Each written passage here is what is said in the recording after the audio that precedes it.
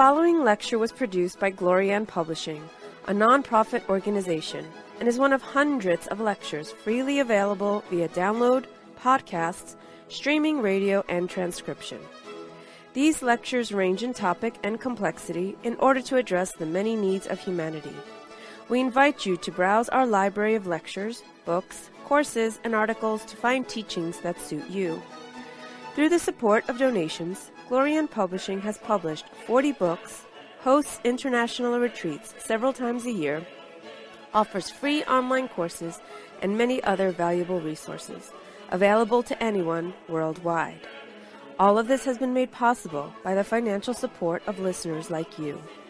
Your donations make it possible for this free public service to reach thousands of people every day. To make a tax-deductible donation in any amount, even anonymously, visit GnosticTeachings.org. Now, with heartfelt wishes for the end of suffering for all creatures, we begin the lecture. May all beings be happy.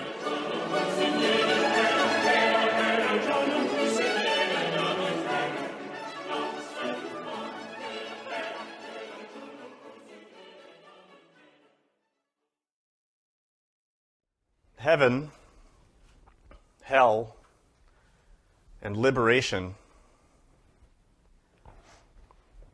are three fundamental terms that are used a lot in pretty much every religion. But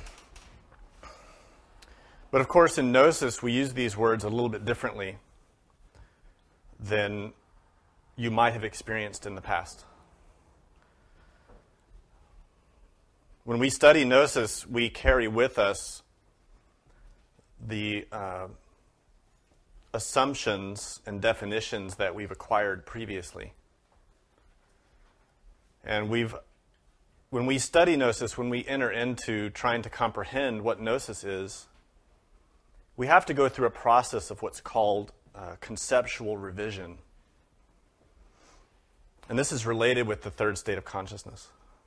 A process through which we review or revise or renew the concepts that we have in our psyche. And without this essential review, we can remain mistaken on really fundamental aspects of our own understanding of the path. So to understand what heaven, hell, and liberation really are, we have to review our own concepts of them and test them to make sure that the way we understand it refers to facts, that it's based in experiential reality, something that we ourselves have tasted or know, not just a belief. Not just something that we have as a theory or as an idea, but something that we've experienced. This is, in fact, the starting point of Gnosis. And the word Gnosis refers to knowledge that we've derived from our own experience. And so we need to analyze the concepts we have in our own psyche about heaven, about hell, and about liberation, and test those concepts to see if our concepts relate to the facts, if those concepts are based in experience as opposed to theory or belief. So in order to do this sort of conceptual revision, we need to understand two things. The first one is that we have a consciousness. And consciousness is not mind. This distinction is very important. And to understand this distinction requires practical experience. To merely hear the idea or to study the theory of the consciousness is insufficient. The mere theory cannot show you directly in your experience what the consciousness actually is in you. So in Gnosis, we spend a lot of time in the lectures focusing on the consciousness itself, trying to point out and indicate clues that can help you to discover what the consciousness is in you. And this discovery cannot happen in a passive way or by accident. It can only happen when you actively search for it. And having found your consciousness, you actively work with it.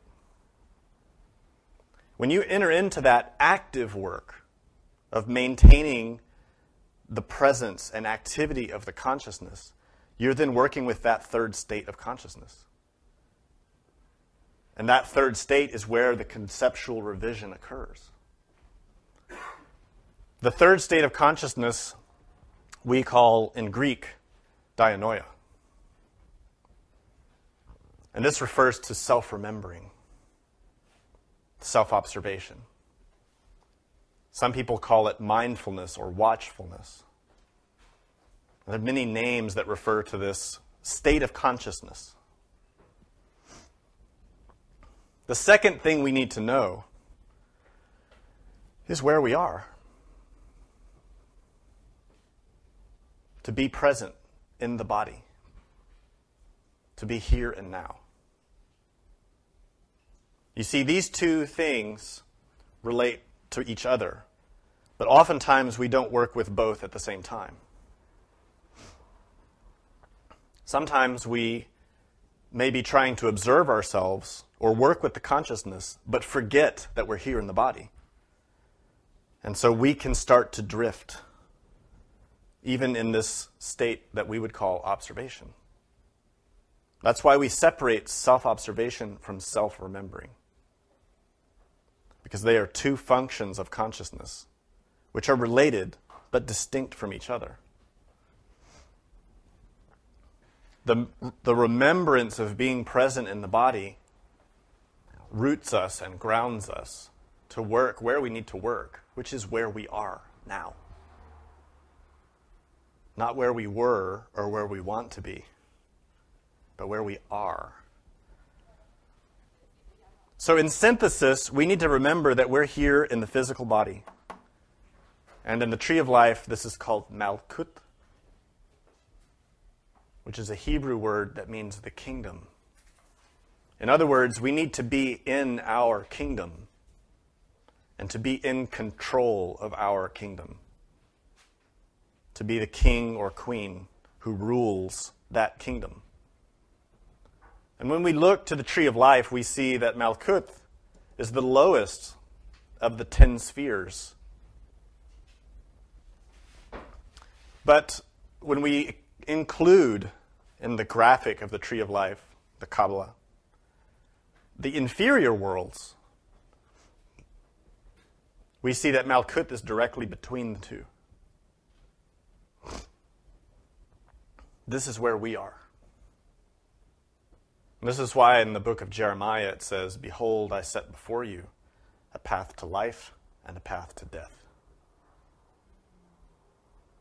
Those doorways are here in this moment.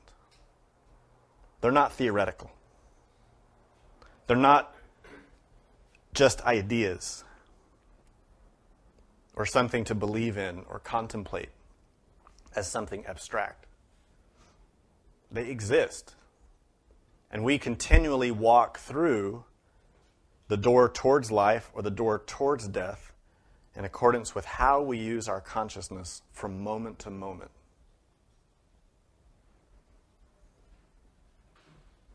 So you can see that in Gnosis, we don't rely on theory. We're not interested in debate. We don't care for the comparing or comparisons or dialogue of mere intellectualism or dogma.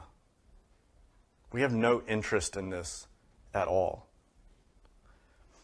Gnosis is a practical science,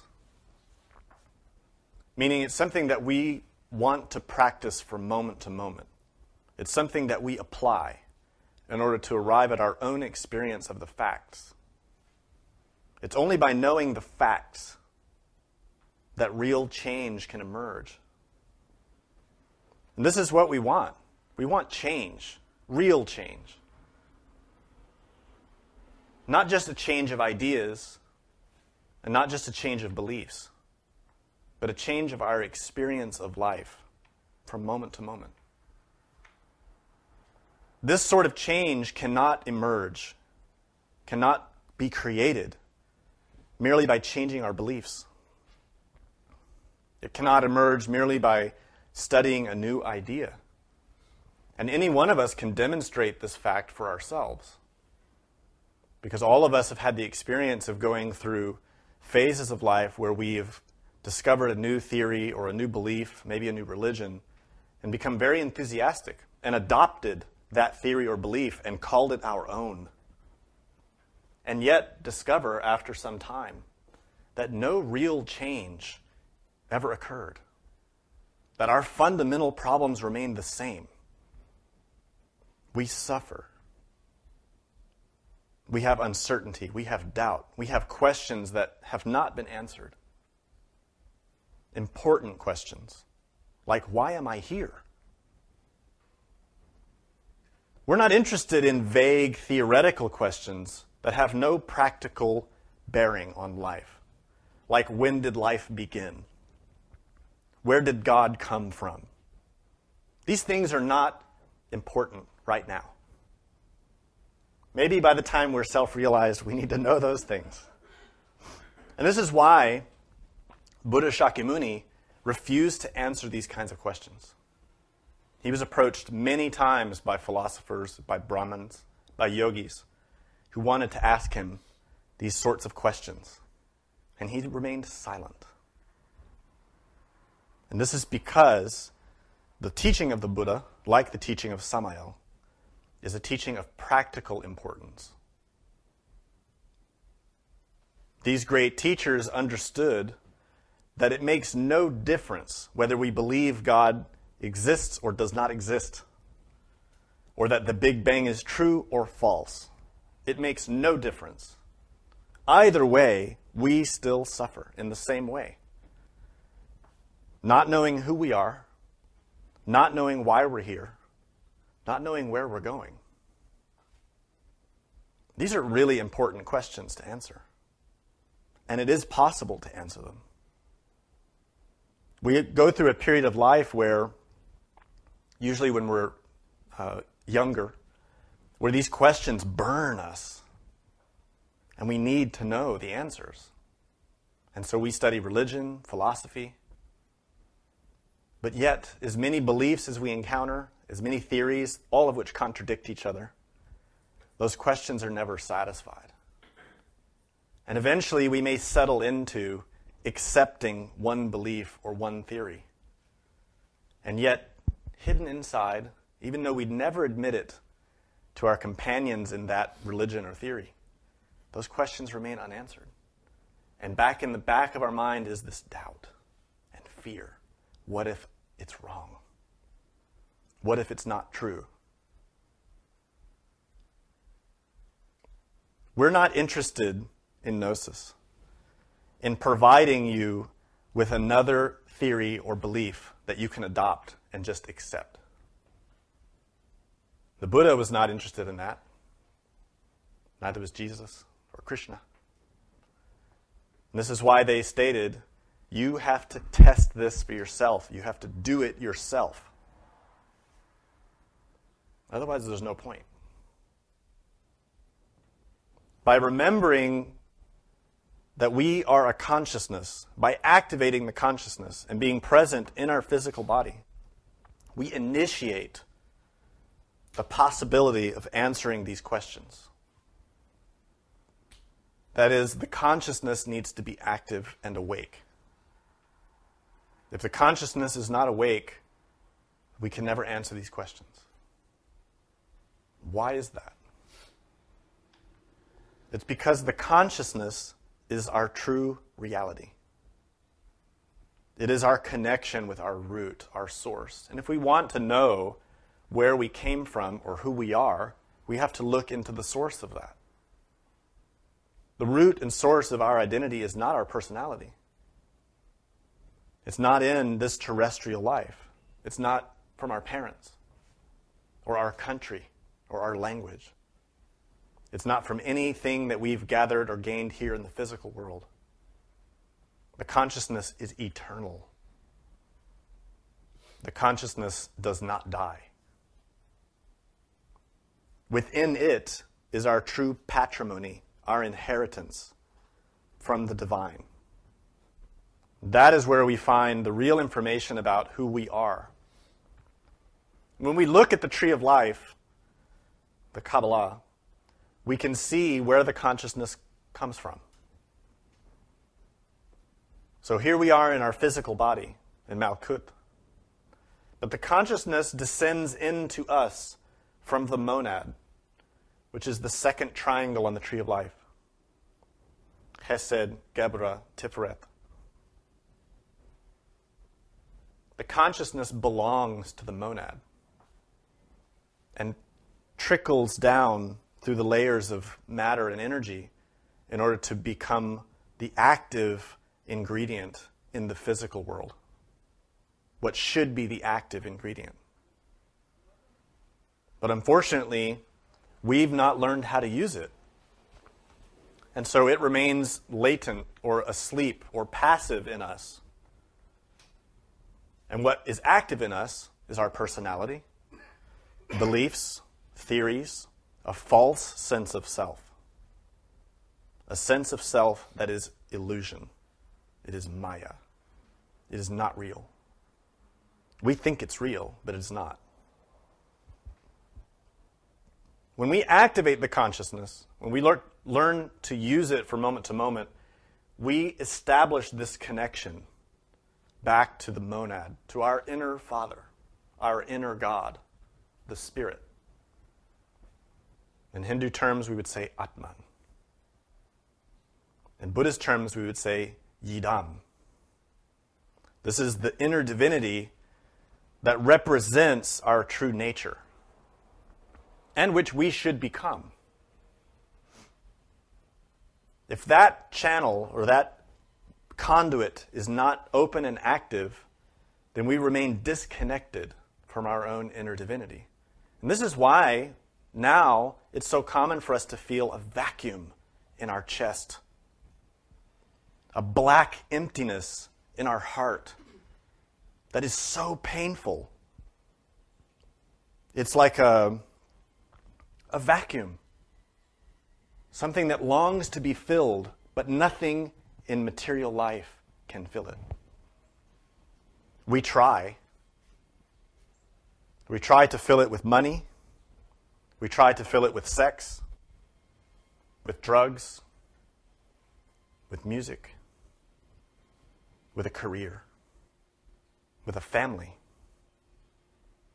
But that emptiness, that vacuum in the heart, can only be filled by God, by the presence of our own innermost. When we have that, then we taste what heaven is.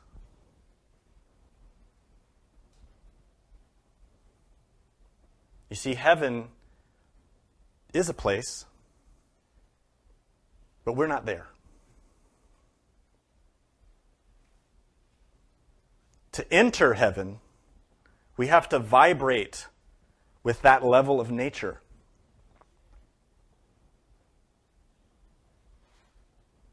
In other words, our consciousness has to vibrate with that level of nature. It has to be connected. So if we look again at the Kabbalah and we see the physical world is Malkut, the third dimension, and upwards along the tree, we see an ascending scale or octave.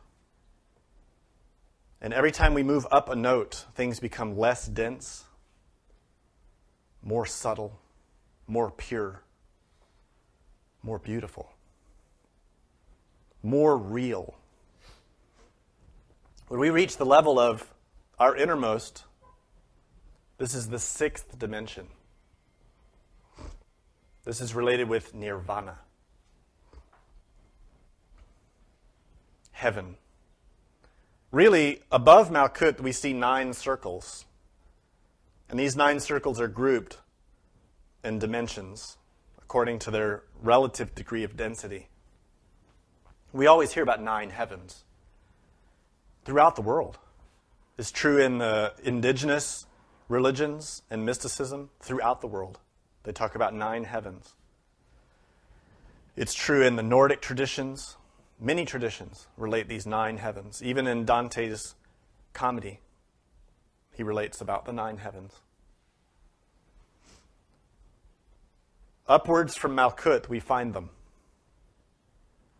Levels of more and more pleasant degrees, more and more beautiful levels of matter and energy. And these are real places. These are places that exist in matter and energy. They are places that our prophets and mystics have experienced and that any one of us can experience. And we may have already experienced it, maybe through a dream, maybe through being completely awake outside of our body. We may have experienced something so ecstatic, so beautiful that it's indescribable. That is heaven. That is nirvana. It's a level of nature. But it's a level of nature that's inaccessible to the physical senses. But it is accessible to the consciousness, if we know how to use it. If we activate the consciousness here and work with it very persistently to free it from discursive qualities like anger and pride, that becomes a conduit through which we remain connected to our innermost. And then we can start to experience the feelings, the conscious qualities that belong to nirvana. And these qualities are simply humility, love, patience, activity, abstinence, or not abstinence, what's the word for that? Chastity.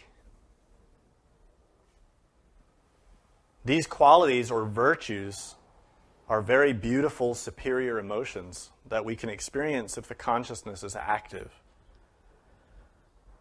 But unfortunately in us, we're usually not activating the consciousness in this way. Usually, our consciousness is asleep. And we remain without any awareness of its existence. We even forget that we're in our physical body. And in most cases, we stumble along through life with this chatter constantly rolling along in our mind and constantly reacting to the diverse circumstances of life over which we have no control. This is why we don't know where we're going. This is why we suffer from so much anxiety and uncertainty.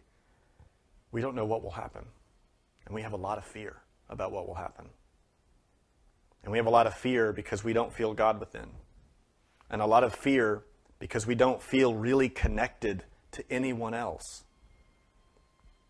We have a lot of fear because we don't know where we came from, or who we are, or what we're supposed to do with life, or what we're supposed to do today or tomorrow. What's the right thing? We don't know. We guess. And all that uncertainty and anxiety and fear is a stress. It is pain. It becomes doubt. It becomes skepticism. It becomes fanaticism. When our fear and our need and longing for security becomes so painful that we try to put a Band-Aid on it, a Band-Aid like religion. And this is when we adopt some religion or belief. We join a group or a church who tells us a lot of beautiful things that if we believe, if we follow the rules, we will go to heaven. If we just agree with this and that, and we give a certain amount of money, or we give a certain amount of time, or we wear the right clothes, or we go and try and evangelize other people to join, whatever the steps may be, those things will guarantee our entrance into heaven. And because our fear is so strong, and our uncertainty and our lack of knowledge is so huge, we grasp these religions and ideas and beliefs. And many people make Gnosis into that. Many people make Gnosis into just another dogma. Just another system that they use to comfort themselves, to shore up their collapsing sense of self. Because really that's what's happening. When we become fanaticized to any political party or religious group or any theory or doctrine, including so-called atheism, people become fanatic in that way, very attached, because inside they cannot admit to the fact that their own sense of self is inadequate, and they know it. Their own sense of who they really are, what they're really doing, and where they're going is so weak and so fragile that they try to armor themselves with a belief or a theory. And don't just think it's other people who do this. We all do it. We all utilize group membership, ideas, beliefs, beautiful statements, associations with certain people, with country, with family, in order to project an image of who we are. Because we feel that by projecting that image, we make it real. That if other people see us that way, we will see ourselves that way. And that's really what we want.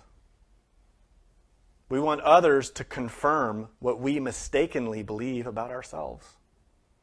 We want others to see us as well-dressed, well-spoken, well-educated,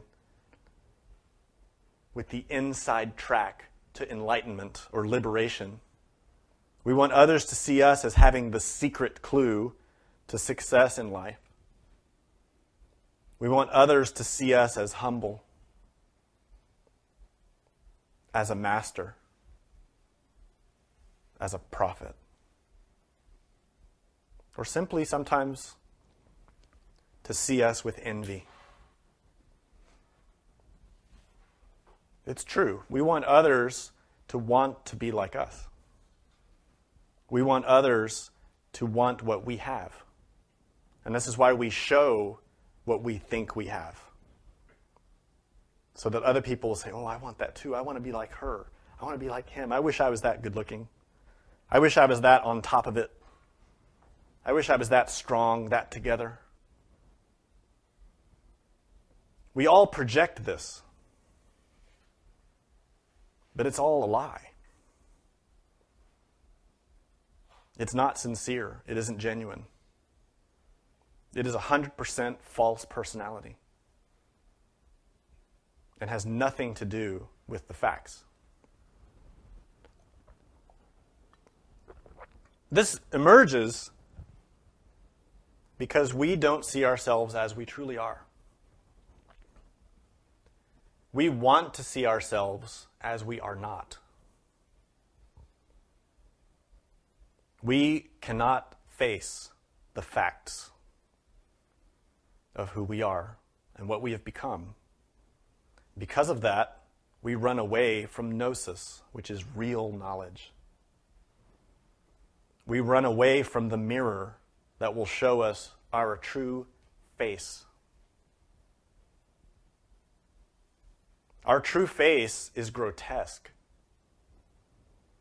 Samael Aun Weor repeated many times that if we could see ourselves in a full-length mirror as we truly are, we would go mad. And this is true. People who become serious about studying themselves and using the keys that Gnosis provides arrive soon at that vision. That vision is called the guardian of the threshold. And that is a vision in which we see what we really are psychologically. And it is not that humble, sweet, generous, kind, patient person that we like to imagine that we are. It is, in fact, symbolized in a book. Several books, actually. The first one that comes to my mind is Frankenstein. Frankenstein contains glimmers of initiatic knowledge. Frankenstein is a creation created from dead things, illuminated by a diabolical intellect, the mind of a criminal, a liar, a deceiver, Satan. And that is what we really are inside. But we don't want to face it. Another book that illustrates this is The Picture of Dorian Gray by Oscar Wilde, in which Dorian Gray has a mirror that helps him to hide his true nature and helps him to project a false image of himself.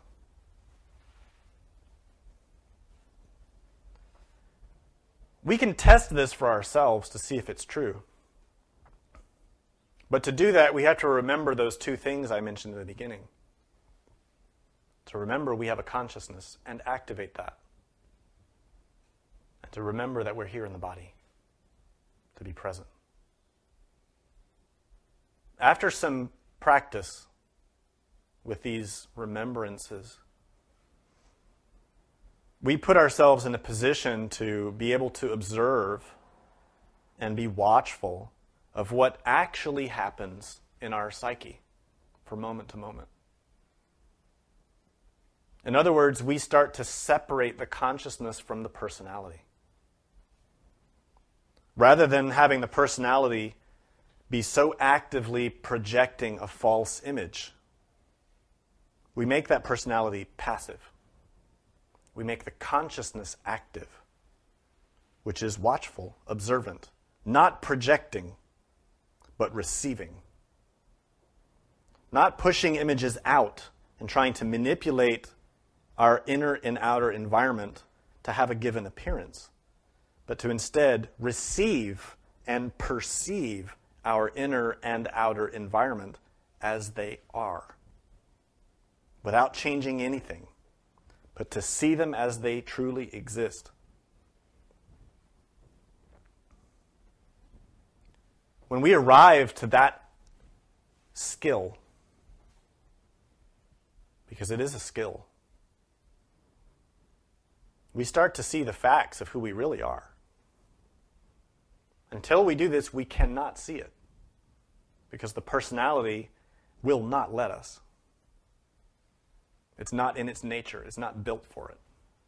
Only the consciousness can show us what we really are. And this is a very important point, because some of us have a personality that likes to beat up on ourselves. We have a personality built on shame or self-deprecation. This is not the way to see oneself. Some of us have a personality built on pride that likes to project a beautiful image. But for the one who has a personality built on shame, we like to project an image of a martyr. We like to project the image of the suffering one, the one who no one understands, the one who's been betrayed and wronged time and time again, the one who never had a chance or an opportunity because it was always denied us. Many of us have that kind of personality. and we beat on ourselves and we have a lot of self-pity. Our personality has to become passive. In other words, we have to stop thinking that we are such and such a person with a certain name, that we're from a certain place, that we have a certain education, or we have certain qualities or skills. We have to forget all of that stuff and learn to see things without any filter at all. To learn to perceive without glasses, without mirrors, without refraction or reflection, but to see purely. And only the consciousness can do that. The ego is a filter. The personality is a filter. Belief is a filter. Theory is a filter. Country, name, history, family, religion, belief, political groups, these are all filters which color and manipulate images.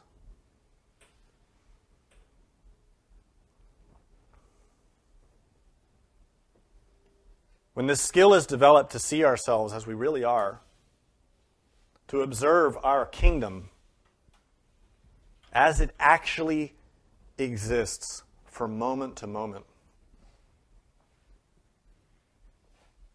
this is a disturbing experience. Always.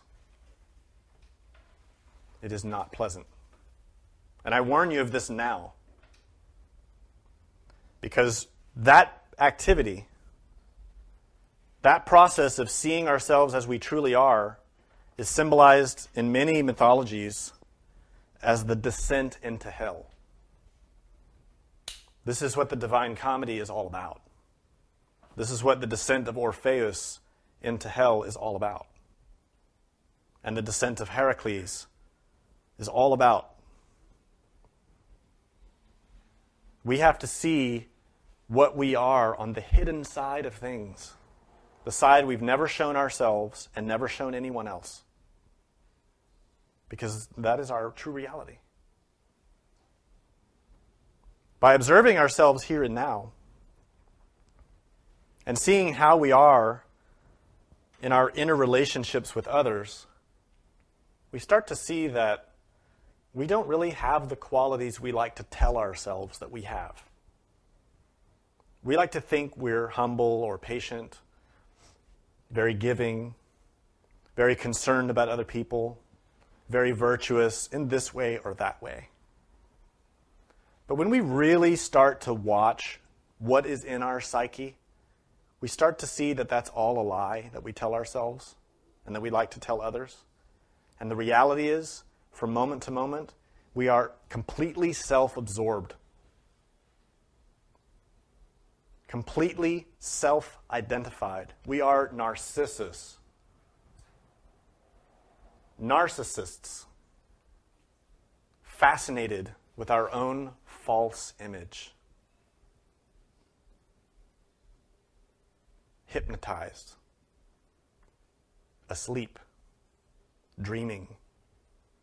Dreaming a dream that does not exist. And so when we have conversations with a loved one, we see ourselves acting very patient or very loving, while inside we feel very irritated. This is insincere.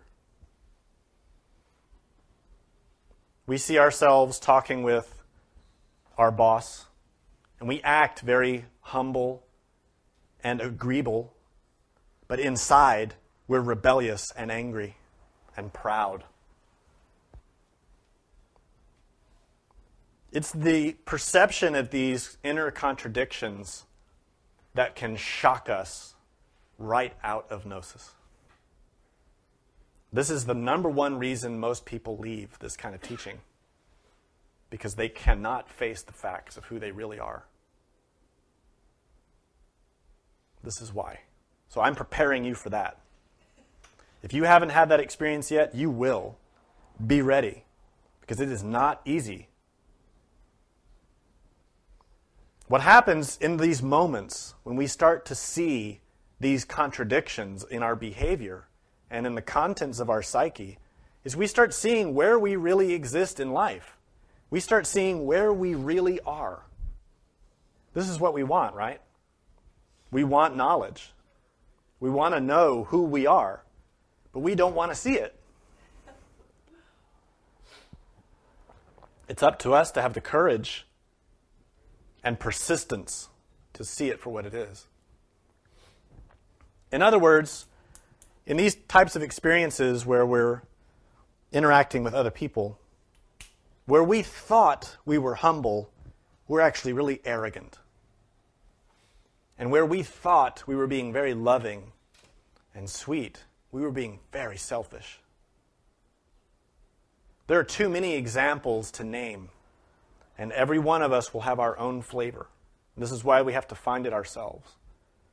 This is why it's impossible to write a detailed guide of, look for this ego acting like this. It's impossible. It would be trying to catalog every atom that exists. You cannot. You have your own psychological kingdom. And you don't even know what's in it. This is what we have to learn. What is in our kingdom? What constitutes our kingdom? Who's in charge of our kingdom? Who sits on the throne? There should be a divine king there. Our innermost, the magician, the magi, the king, who should be sitting on that throne, related to the pineal gland, related to the heart, who guides the kingdom according to divine will, divine law, harmony with the universe, Tao. But unfortunately, when we sincerely begin to analyze how we behave, we start to see that that king, nobody's listening to that king. Everybody in the kingdom is listening instead to somebody else, and we don't see his face. We need to see that face. And we can only see that face if we're strong enough to look in the mirror.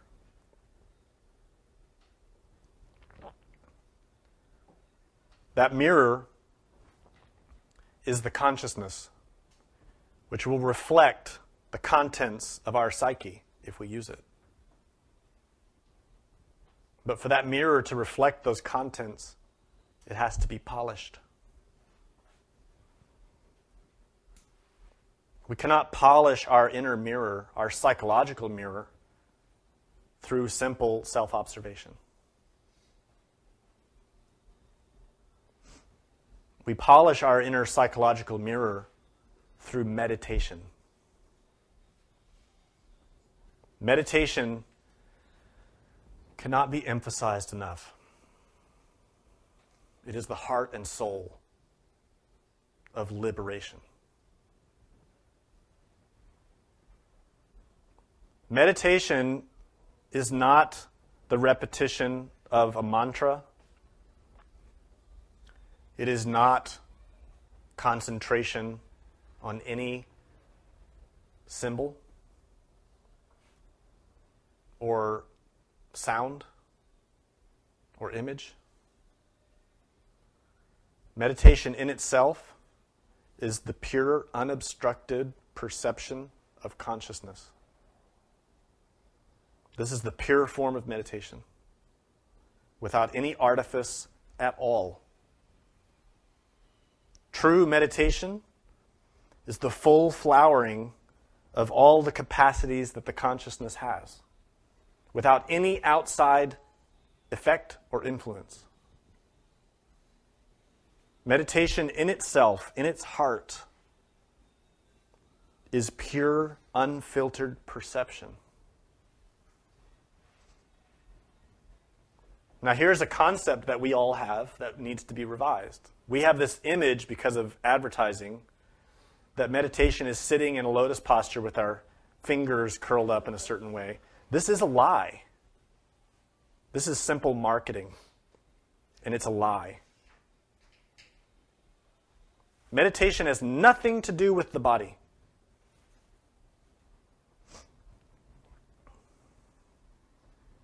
Did you hear that? It has nothing to do with the body. Zero. But unfortunately, we have these ideas that in order to meditate, you have to sit a certain way. No. The true meditator is meditating at every instant of life without stopping, in every activity. Because meditation is an activity of consciousness, not body, not belief, not thought. Consciousness. This is why it's repeated again and again and again. True meditation is beyond the body, beyond feelings, beyond thoughts. It is an activity of consciousness, pure perception. When that is understood through our experience, then we've understood something very, very important. Something so precious, it's worth more than any possession you can ever acquire in the physical world. It's worth more than diamonds or gold.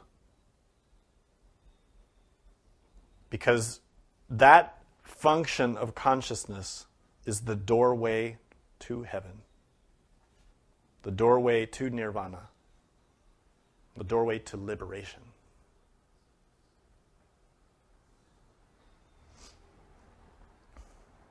You see, when we begin to really perceive our contradictions and we start to get glimmers of the submerged tendencies in our mind, tendencies like anger, pride, lust, envy.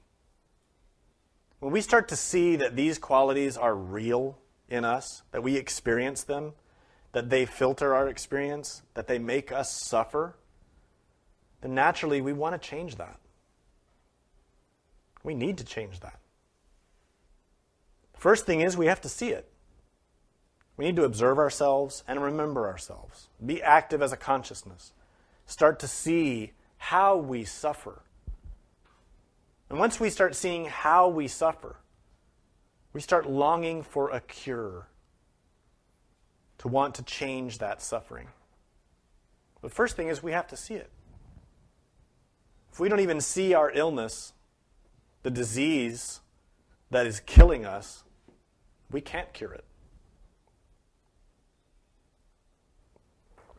We have to see it first. We have to diagnose it. That disease is called hell. That disease is called the ego. The 7 capital sins. Samskaras. Many names for this thing or collection of things.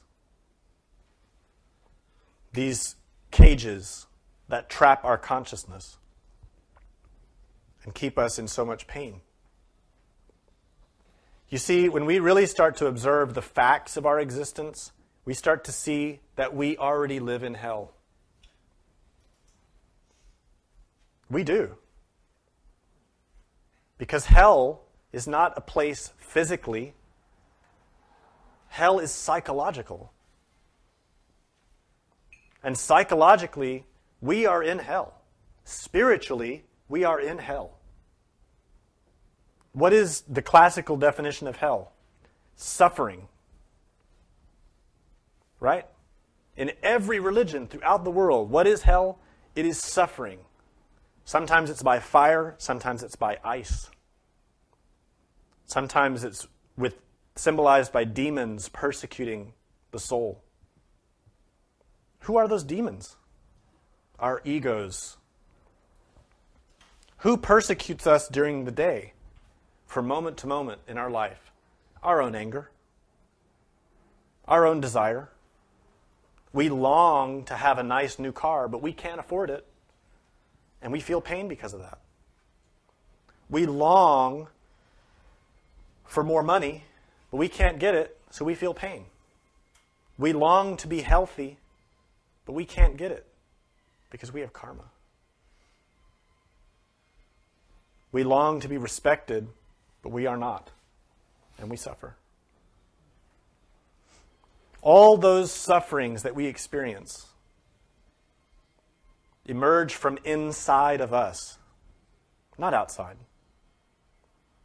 When someone says a bad thing to us, a critical thing, a hurtful thing, it isn't them that hurt us, and it's not the words that hurt us.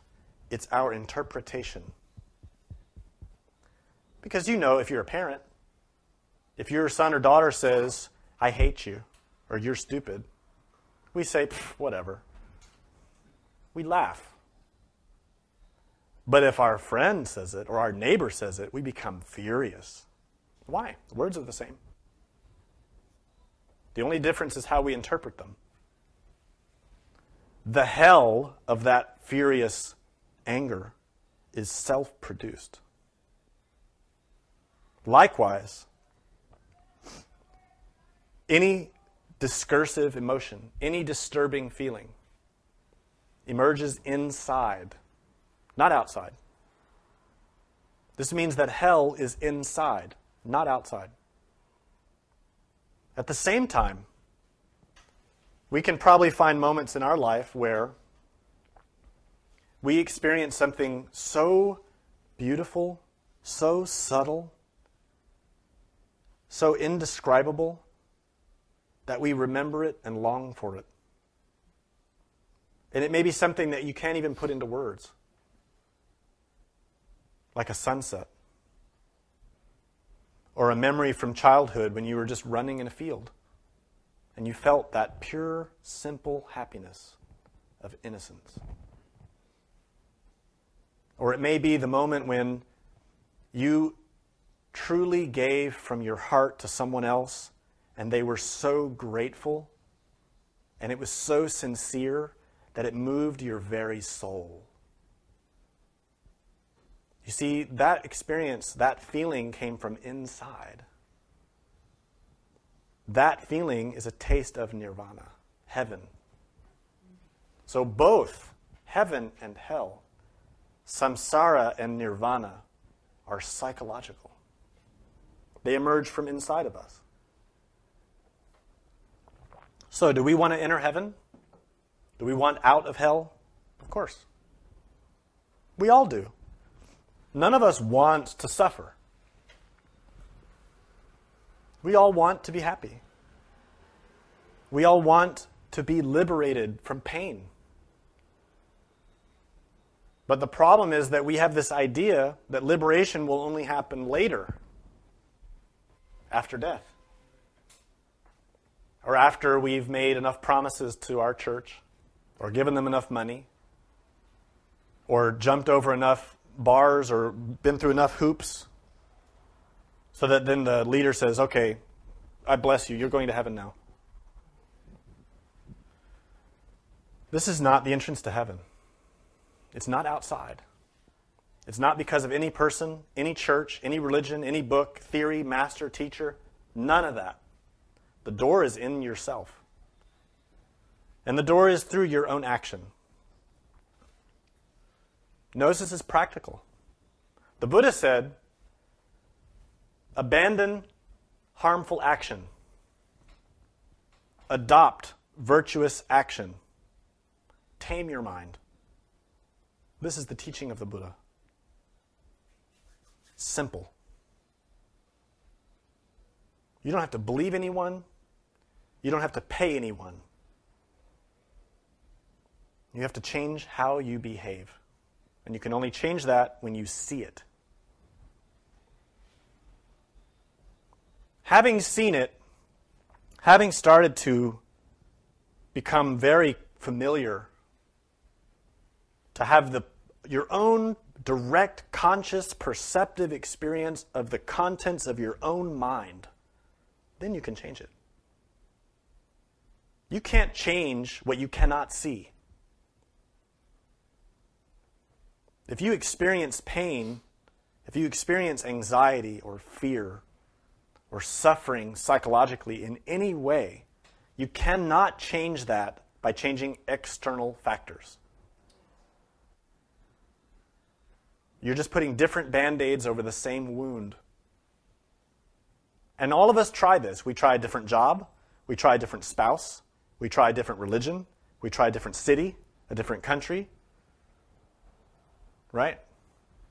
Always trying to change the external things to fix the internal problems. Doesn't work like that. The Buddha also said, if you want to untie a knot, first you have to see how it was tied. We need to look into the knot in our heart, the knot in our mind, the knot which is our own psyche. Then when we see ourselves at work going through the pain, psychological pain, of being at work, we can start to analyze perception, through perception, where is this pain coming from and why? And why do I react this way?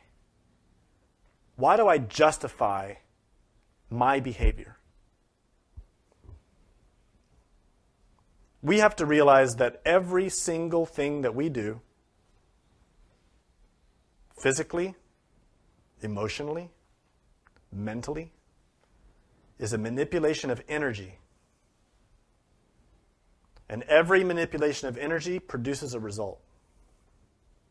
This is a law throughout nature. There is not a single level of nature that is free from this law. Even Einstein showed it. Energy and matter are transmutable. They can never be destroyed. They can only change from one to the other. In other words, your mental energy produces a consequence, sometimes in matter, sometimes in energy. But that energy has an effect. It has a consequence. Thus, when you feel angry, what are the consequences of that anger? The first one, you taste it immediately. It's painful. Anger is a form of suffering. But so is pride. Do you ever wonder why you feel separate from others? It's because of pride. Because we inflate our sense of self and we become self-identified, we ourselves produce the separation from others as seeing ourselves as better or different. That is self-imposed pain. So is anger. Anger wants others to suffer because we have suffered. Anger wants revenge, vengeance, recognition, payback. That's all selfish, and it can only result in pain. Anger can never bring happiness. Ever. It cannot. Neither can pride. Neither can lust. We have the idea that lust can bring happiness, and it can bring pleasant sensation, but we don't see that those sensations exist in a pendulum of energy. And the more we push to have pleasant sensations, the more that pendulum swings back to painful ones. The pendulum of craving and aversion. We set that into motion. So in this way, we have to analyze all our behavior, looking for cause and effect, the facts. When I did this and that, then this happened. When I did this and that, then this happened. We've never done that. We've never looked at our own actions in this way. Instead, when we look at our actions, we justify. Well, when I did this, it was because I had the right. I was justified because he did this and she did that, and I deserved it. Self-deceit. We lie to ourselves constantly. And this is the worst form of deception that exists in the world. Self-deception. And every one of us is guilty of that. So when we initiate this investigation of what's in our own hell, we start to acquire a lot of facts. Disturbing facts, painful facts. But we need to know these things. Why? Because of karma. Because of the facts of existence. You see, our consciousness is trapped inside of those elements. That's why we suffer with them. When we are suffering from the pain of envy, of longing what someone else has, and we feel that pain of wishing we had that, we created that envy by investing our energy into it. That's a consequence of identification, sleep. Dreaming, fantasizing, daydreaming creates ego, desire. And when we create those desires, we suffer inside of them. The consciousness is trapped there. In other words, the wife of Orpheus is trapped in hell. Helen is trapped in Troy. The beauty of the soul is asleep, sleeping beauty, put to sleep by that apple of desire, created by the witch Lilith.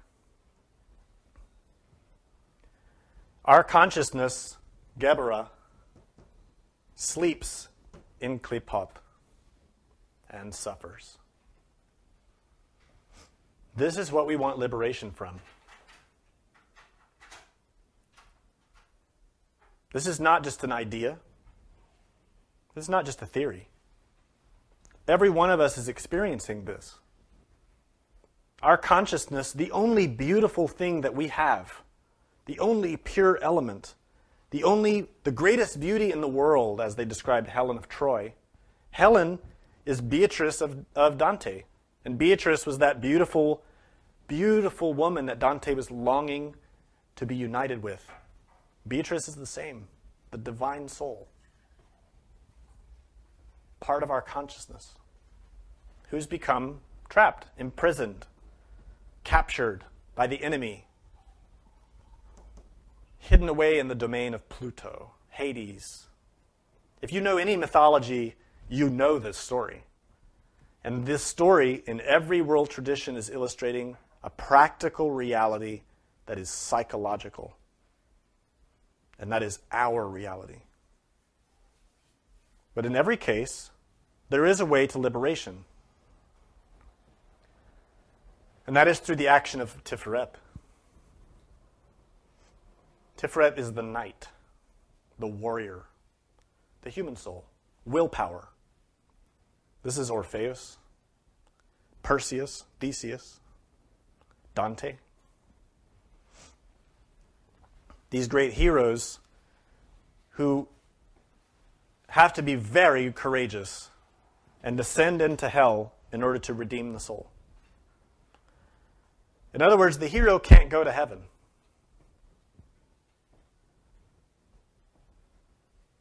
Because the soul is trapped in hell. Orpheus can't leave his wife in hell. He loves her. He needs her to be united with her. So he has to save her. And that is what we have to do.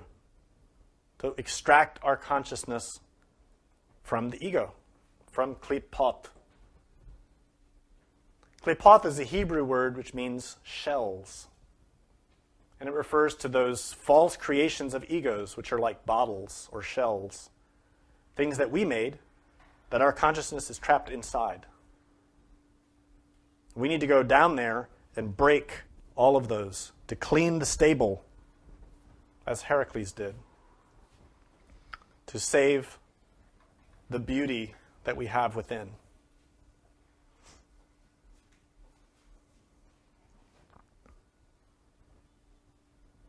The way this is accomplished is that, first of all, Tiferet, which is where our consciousness emerges from, has to get to know hell, has to know how to navigate it.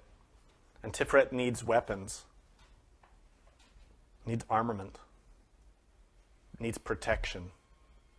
Hell is not an easy place to go. It is very dangerous.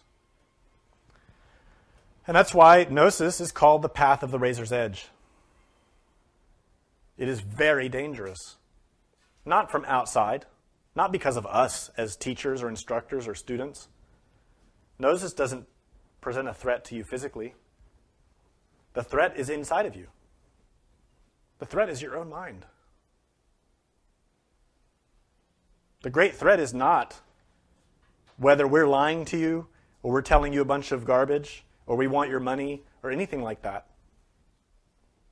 The threat is how you yourself will use this knowledge.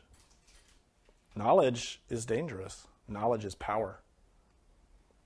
And to descend into hell is a risky business, but inescapable, unavoidable. The human soul gets its weapons, its power, its guidance from the Divine Mother, from something deep within us, which is called Hera, Athena, Minerva, Coatlicue, Rhea, Sarasvati, Tara, many names for the Divine Mother. Remember, in the Greek myths, Athena provides Perseus and Theseus with weapons. Athena is the one who guides Odysseus. Athena is the one who guides the Trojan War for the redemption of Helen. Athena is the Divine Mother. And what is her sacred symbol? A serpent.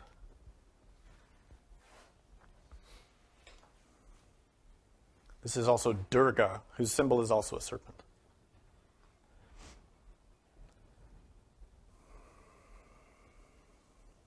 The weapons that the human soul needs relate to how we use the consciousness. If we descend into hell like we are, naked, unarmed, innocent, foolish, the demons will consume us, our own demons. And we see this in many cases with people who learn powerful knowledge like this and become seduced by their own pride and start proclaiming themselves to be great masters or prophets. We see people who become seduced by their own fear and become vigorously opposed to that teaching that they once thought was so beautiful. This is how the human soul loses its way in its own abyss, diverted by its own ego, fear, pride, envy, jealousy, anger. Yet if we rely on our Divine Mother, she can provide us with protection and weapons, but only if we do our part. Those armaments are related with the solar bodies, but they're also related to meditation. It is the single greatest power that one can have, to know how to use the consciousness without any artifice. Meditation is the power of the consciousness to actively, consciously, and awake enter into any region of existence and not be distracted, not be seduced, not be misled. If you don't learn that skill, then you face a tremendous, insurmountable problem. Because when you descend into your own abyss and start facing the facts of your own existence psychically, you'll start to face elements of pride and fear and anxiety and hate and lust that you have no clue about now physically because they are so submerged in your own mind. I'll give you an example of someone who failed in this regard, and we all know his name, Hitler. Hitler was an initiate of Gnosis who was studying with an occult group in Germany. and receiving the doctrine. But because he did not develop the proper skills of discrimination, he became misled by his own ego. And you can see the result. And if you know anything about his life, you know he started out as a loser. Someone on the fringes of society. But when he was given the power of knowledge, he was not given the power of discrimination.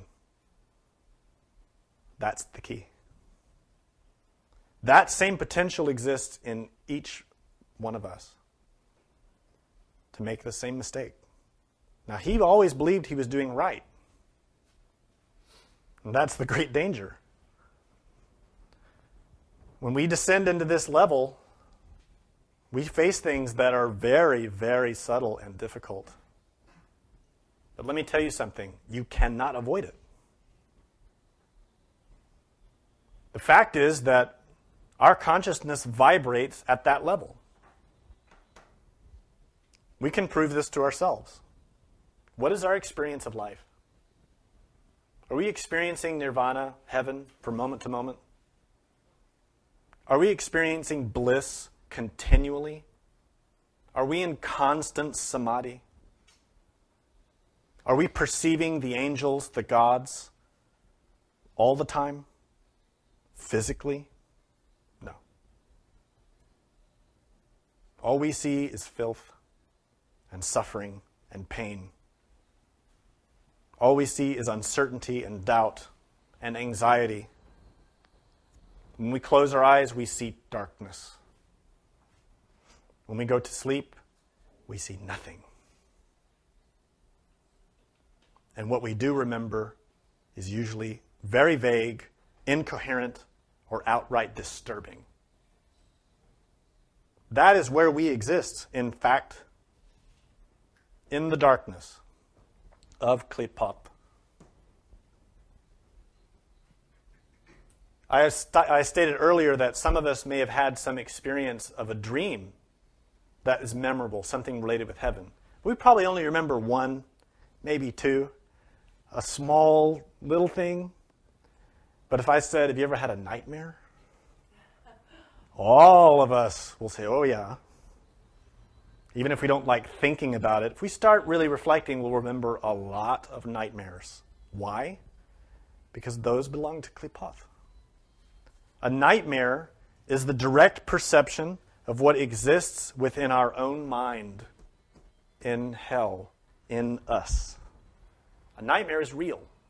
It's not an illusion. When you're in a nightmare, it isn't an illusion. It's real. That monster that's chasing you, that devil that's coming after you, that beast, that threat, that danger, the violence, you don't experience that in a nightmare as an illusion. You experience it as real because in that level, it is. And that is our reality, psychologically, because our consciousness is trapped in hell. This does not change when we die. The physical body is just a garment that we will discard. The consciousness is eternal. It does not die. The consciousness will exist according to its level of being, according to its vibration. And if we observe ourselves from day to day and from night to night, we will see our level of being. That is where we live. That is where we belong. Right now, we're in hell. You can't change that with a belief. However beautiful a religion might be, belief in that religion will not save you. Belief in any outside force will not save you. And you can prove that right now. Start believing in something. You can right now say, I accept Jesus as my Savior and I believe, so I'm going to heaven. Your experience of life will remain the same. You might encounter new people. You might go to a different church. But you will be suffering all the same problems, and maybe more. We need facts. We need things that we can experience, things that we can change ourselves. And where is that possible? in the mind. We can't change other people. Who among us has ever changed another person?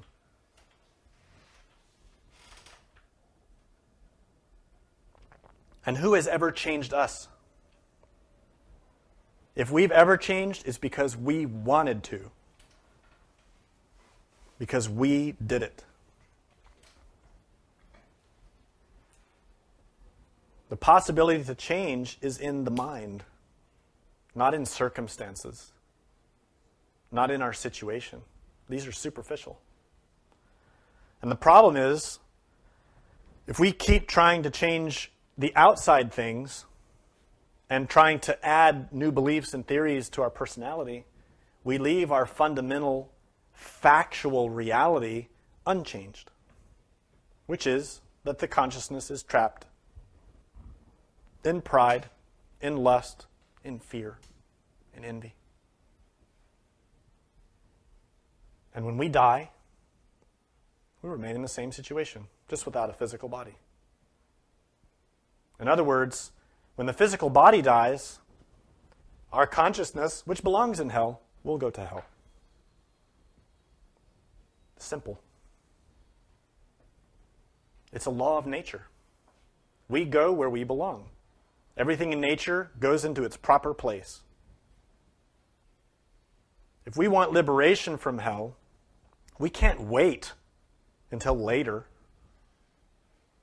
How long are you going to live? Any of us know? Have you got like a date in your calendar? Well, I've got at least another 10 years. No. Not one of us knows the hour, the moment. But we all should get real familiar with the fact that we will die. This is another thing we like to put to the side and not think about. We will die. Face it. And this is why in the Lamrim, which is the graded stages of the path as taught in Tibetan Buddhism, the very first thing that you start to do is meditate on death.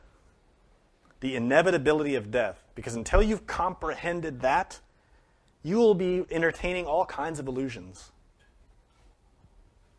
But the comprehension, meaning the experience, the conscious understanding of the reality and inevitability of death, will clarify so many illusions we have about ourselves. If you really meditate on that, meditate on the fact that you will die, you will stop behaving the way you have been. I promise you. That simple thing alone can totally change the way you live your life. Because then you start doing something dumb, you'll realize, oh, you know what? I don't have time for this. This stupid thing that I've been doing and wasting time on. I don't have time for that anymore. I have to get myself out of this situation. No one can do it but you. So if we do that from moment to moment, we start changing our actions and behaviors from moment to moment. We can start creating a new reality. And this is why the Buddha's teaching says, stop harmful action. It's the first step. In Gnosis, this is death, the factor of death. To die to all those foolish, useless behaviors. This includes all kinds of stuff that we've invested so much time and energy in that are a complete waste of time and energy. And I would suggest a few things that you can look at. TV, movies, magazines, a lot of music, a lot of friends, a lot of family stuff.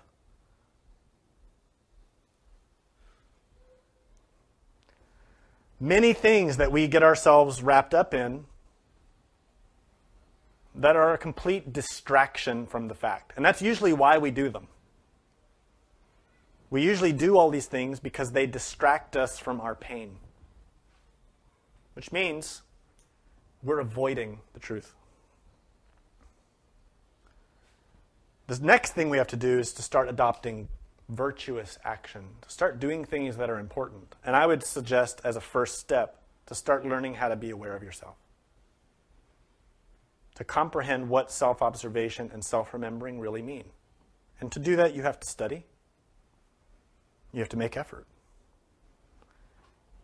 Once you've started doing that, learn how to meditate.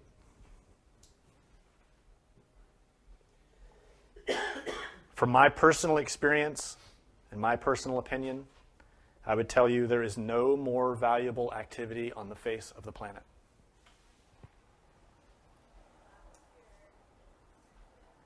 In fact, the Buddha said, to enter into contemplation, meditation, for a single instant is more valuable than thousands of years of prayer.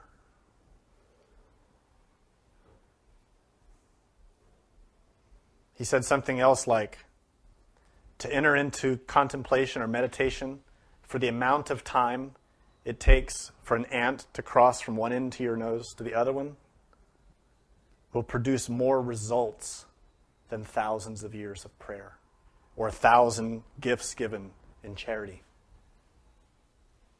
That's how powerful real meditation is. And the reason is, it is an experience that is beyond your personality, it is beyond your sense of self, it is beyond your mind, it is beyond your physical body. It is something that you yourself can taste and experience that will transform you like a lightning bolt. You will not be the same. But to acquire that experience is entirely up to you. That experience is part of the protection and weaponry that the Divine Mother provides us in order to successfully make our journey through our own hell.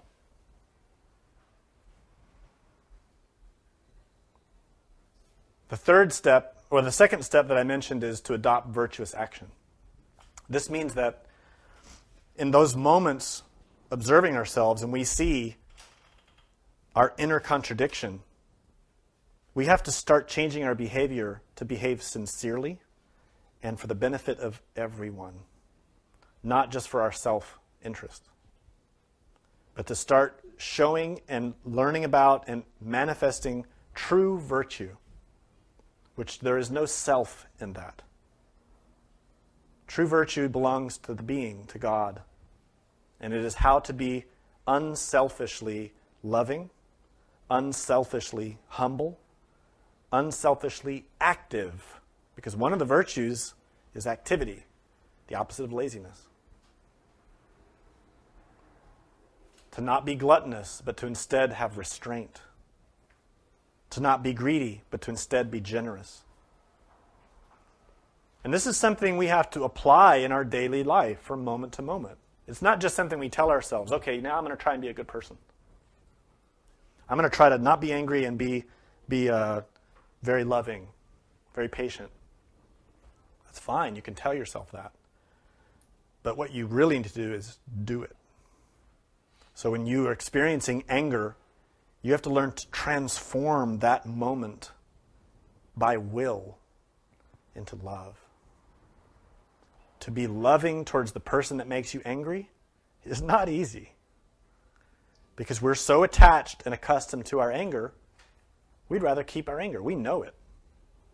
We don't know how to be really loving, to restrain anger. We don't know how to restrain lust and to be in chastity. Or to restrain envy and to be happy for others. If our friend, our coworker, gets a raise or gets a big promotion, normally we would feel envious. I deserve that, not them. We might tell them, oh, congratulations, you deserve it. But in our heart, we're burning. How do you tell them congratulations sincerely? That is not easy. And the only way you can do it is to comprehend that situation. You can't fake your way through it. Comprehension is a quality of consciousness. It is understanding. Comprehension is understanding. Binah, the Holy Spirit, the Divine Mother. She can give us that if we enter her domain, which is in meditation. When we meditate, in terms of the practice of meditation, we extract our consciousness from everything outside. We forget the body. We forget thoughts. We forget feelings. We forget sensations. And we withdraw the consciousness back into its root, which is pure perception, no I, no personality, no self, the way we think of self. And then we begin to reflect upon that event. Let's say it's that promotion that our friend got. We then start to reflect on that, to visualize it, to imagine it. And the immediate reaction will be, we'll start to feel that ego surge up, that envy, that resentment, pride. That's when we have to start to separate, to keep the consciousness separate, to observe but not become involved. If we do that, the Divine Mother, through the powers of the consciousness, can start to reflect new information to us, new understanding. It can come in an infinitude of forms. It's also helpful to look at that situation and imagine what we should have done and allow her to show us that, how we should behave, how we should act. If we persist in that activity, that battle with our own mind, we can gain new information. Then when that situation comes up, we can act appropriately. And what is the result? It has many aspects. In the first place, we have stopped harmful action because we've stopped allowing that envy to manipulate our behavior, our feelings, and our thoughts. We've started virtuous action by starting to listen to the guidance of God and to know how to act with happiness for our coworker who may really need that promotion, who might have kids, who might have a situation where they really need it. We should be happy for them, sincerely. And lastly, we've controlled our mind. This is the most beautiful part, because this gives us a foundation to go further, to make a step ahead. What happens in this combination of factors is that the vibration of our consciousness has changed. We have changed. It may be that no one else sees it, not even our spouse. It doesn't matter. God sees it. The laws of nature see it. We have produced new consequences, new results. We have changed our karma. Step by step, patiently, from situation to situation, by applying this simple key, we can change our future through our own action. Not by relying on any promise, not by relying on any insurance plan from our given religion, but by our own action. In this way, we start to experience what it means to be liberated. In that instance, that example of our coworker, we will experience something new.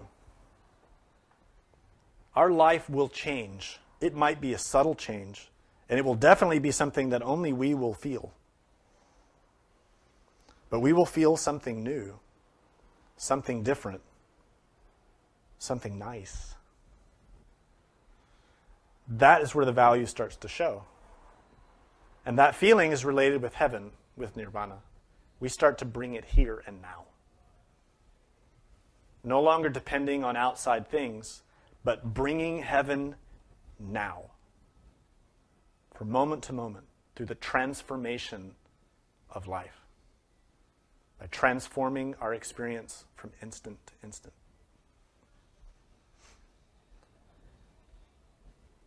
Then, when we die, our situation will be very different. Our consciousness will vibrate in a totally different way. Life will be different. You see, in the Tibetan tradition, the great teacher Padmasambhava said, the difference between samsara and nirvana is attention. It's an enigmatic statement at first glance. But when you really digest that, you can understand the meaning. If we learn to use attention, then we can learn to be in nirvana and beyond. And that really is the goal of Gnosis. We don't simply want to enter nirvana or heaven. We want to go beyond it. And here's why. Nirvana or heaven is very beautiful. It is a very beautiful experience to feel those qualities physically, consciously, emotionally, intellectually, to feel superior intellect or superior emotion. And when we vibrate in that level and we go out of our body, we can also experience nirvana or heaven. We can converse with the gods. We can perceive the underlying facts of existence for ourselves. And these are beautiful experiences. Yet, we can become attached. Easily attached. That's why in Gnosis we seek to go beyond nirvana. To first save ourselves from hell and become free of it. But then, to become free of nirvana. To go beyond nirvana. To not be limited to nirvana either. But to go beyond. For us, this is incomprehensible. Because all we long for is the experience of nirvana. We just want happiness. We want peace. We want rest. We want a break from pain. We want out of the cage of our life. But let us remind you that getting out of the cage is only half the equation, half of the problem. And once out of the cage, there are new cages waiting to trap us that are just more subtle. But they are cages nonetheless. Do you have any questions? Related with hell and nirvana, what can you tell us about Hitler and Mahatma Gandhi, the political way? It's a good example. Good question. How can we understand the difference between Hitler and Gandhi politically in relation with heaven and hell? Well, that's a whole lecture. The simple answer, or the simple thing that comes to my mind, is that each of those men utilized their energy and created certain results. Both of them had good intentions. Both. It's hard for us to understand that nowadays because we think Hitler is just pure evil. But he actually had good intentions. And in the beginning, he did a lot of good things for the German people. He made some good steps. I'm not saying he's a good person. What I'm saying is that intentions are irrelevant. Our intentions make no difference in the eyes of the law, in the eyes of how nature manages energy. Listen, you can mean well, but if you shoot somebody and kill them, you've killed them. Simple. Even if it's accidental, the person is dead. You can't change that. And there's a consequence for that. So intentions mean nothing. In relation to these two men, we can see that both were managing a great deal of energy, using their consciousness to manage forces. And the only way they can do that is if they have knowledge, gnosis. And each had a certain amount of knowledge. Neither one had the whole path. Neither one had the entire teaching. But they had enough to make a big impact. But here's the difference, as I see it, between these two. Gandhi relied on the guidance of God. Hitler did not. Gandhi humbled himself before his own divinity, and Hitler did not. This is an example that we can learn from. But going further, the question is specifically about politics. Politics and groups and movements are necessary for humanity because we receive guidance and instruction, and this is what we need. And groups and movements exist throughout the levels of nature, not just physically. There are groups and movements in hell, and there are groups and movements in heaven of beings who vibrate at those levels of nature, whose consciousness belongs in those realms, and they belong to certain groups.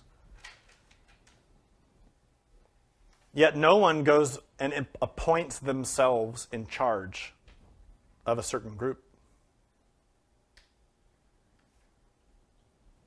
That happens because of consequences, because of laws, because of cause and effect.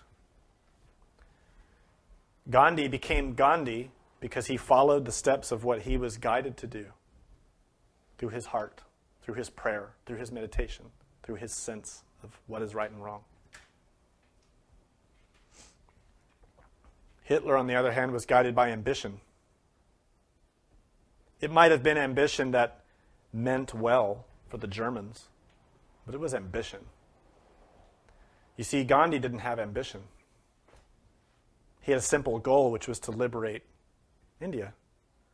But in fact, he didn't want to be the guy. But he was put in that position and acted as best he could. Hitler wanted to be the guy. Does that answer your question? Any other questions? Yes. You talk about heaven and hell being psychological. Is there actual physical heaven and hell for those that have mastered the psychological aspect of heaven, for instance? I'm not sure I understand. Is there like a physical location For heaven and hell? Right. For those that have mastered the psychological level of heaven. Like, Well, sure. Heaven and hell are places as well. But the entrance to them is psychological. They are actual places. Dante wrote the Divine Comedy, which describes heaven and hell, because he went there. He experienced it. He saw it. And the same is true of initiates from every tradition. The Aztecs wrote about it. They taught about it. The Greeks, the Tibetans, the Hindu. Every tradition in the world has had people that have experienced the realities of heaven and hell. But that experience begins here, physically. Begins here and now with who we are. And according to who we are, we can go there by that nature, by the very nature of who we are. I'll give you an example. The key is the consciousness, as I explained.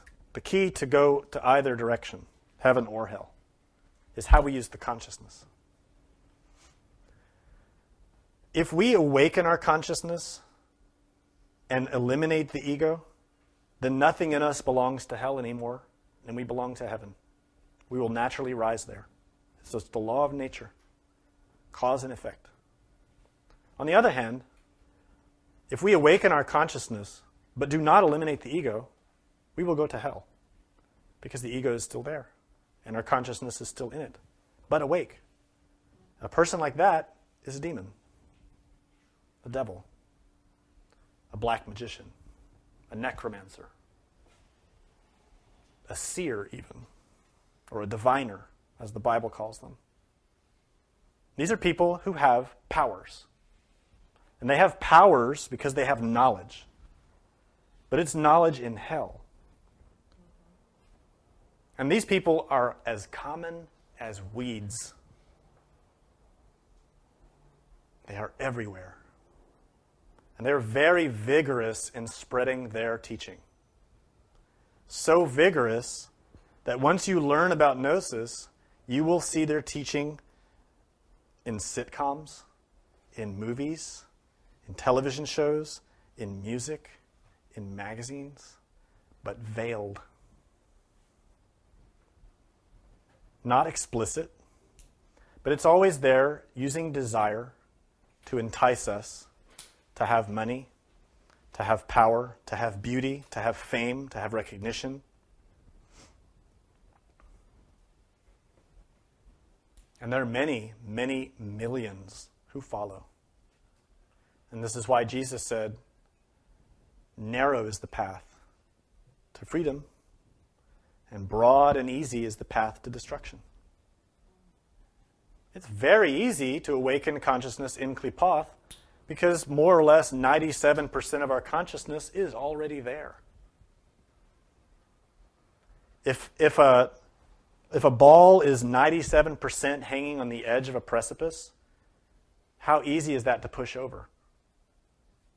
And now how easy is it to push back the other way? It's not. And that's our situation right now. This is why we are very, very explicit and very, very detailed in how we express this doctrine. You must be precise. You cannot allow any misunderstanding or vagueness in your comprehension of how to practice, because that a simple thing can lead you the wrong way. And usually those things that we just decide, oh, I don't believe that, that's where you're having a problem. Oh, I don't believe that. I don't accept that. Why? Based on what facts? This is the thing in Gnosis. We discard belief. We're not interested in belief. You can believe whatever you want, but if you seriously want to liberate your consciousness, you need to stop believing anything. Don't believe me. Don't believe Buddha. Don't believe Krishna, Jesus. Don't believe anyone, but trust your experience. However, don't trust your experience either. You have to test it again and again and again and measure it based in facts. That's why we give so many practices, so that anyone can take these tools and put them to use. But if you don't use them, it's your will. It's up to you. Any other questions? What is the difference between mind and consciousness? That too could be a whole lecture. The difference between mind and consciousness. Well, we use those terms a little bit interchangeably sometimes. In general, we say mind comes from the word manas, which is a Sanskrit word.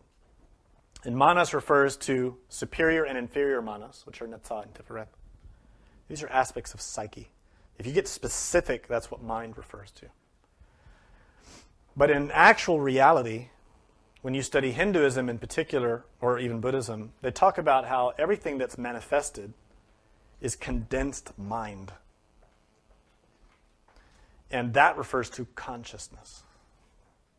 So mind and consciousness, it's hard to discriminate them as two totally separate things because they're very related, right? For example, in Gnosis and in Buddhism, we use a very important term called bodhicitta. Bodhicitta means, in literal translation from Sanskrit, awakening mind, right? But that chitta, which is mind in that word, does not mean mind in intellect. It means mind in consciousness. And that refers to all these levels, which are all psychological and which we have inside. So there's different ways of applying the term is what I'm getting at. The basic place to start in this teaching is don't confuse intellect with consciousness. Those are different. The word mind can have a lot of subtleties. Intellect is here. It is that thought process of, oh, I'm doing this and that, and here I am, and I'm going here and there, and I got to do this, and blah, blah, blah, blah, blah, blah, blah, blah. That on and on thing of chatter is intellect.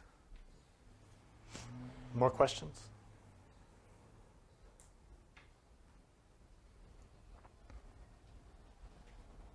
No? Okay, thank you.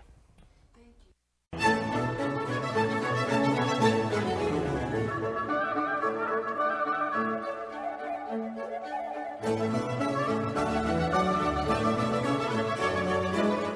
To learn more about what you learned in this lecture, we invite you to explore the books published by Glorian Publishing, available from booksellers worldwide.